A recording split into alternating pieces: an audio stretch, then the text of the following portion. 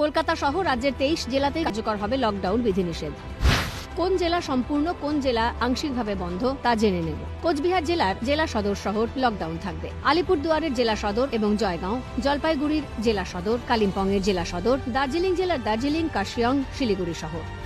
উত্তর দিনাজপুরের গোটা জেলায় লকডাউন থাকবে। দক্ষিণ দিনাজপুরের জেলা সদর, মালদা গোটা জেলা লকডাউন, মুর্শিদাবাদের গোটা জেলা লকডাউন, নদিয়া গোটা জেলা লকডাউন, বীরভূমের সমস্ত পুরসভা, পশ্চিম বর্ধমানের গোটা জেলা, পূর্ব বর্ধমানের জেলা সদর কালনা, কাটোয়া, পুরুলিয়ার জেলা সদর, বাঁকুড়ার জেলা সদর এবং বড়জোড়া, বিষ্ণুপুর, পশ্চিম মেদিনীপুরের জেলা সদর খড়গপুর, ঘাটাল, ঝাড়গ্রামের জেলা সদর, পূর্ব মেদিনীপুরের জেলা সদর হলদিয়া এবং দীঘা, কোলাঘাট ও কাঁথি, হাওড়ার গোটা জেলা, হুগলির জেলা সদর চন্দননগর, কোন্নগর, আরামবাগ, শ্রীরামপুর, উত্তরপাড়া, দক্ষিণ 24 পরগনার ডায়মন্ড হারবার, ক্যানিং, সোনারপুর, বারুইপুর, ভাঙড়, বজবজ, মহেশতলা, উত্তর 24 পরগনার সমস্ত পুরসভা, সল্টলেক, লেকটাউন, কলকাতার সমস্ত কর্পোরেশন এলাকা, এই সমস্ত জেলায় কঠোরভাবে বিধিনিষেধের আওতায় থাকবে, জানানো হয়েছে প্রশাসনের পক্ষ থেকে।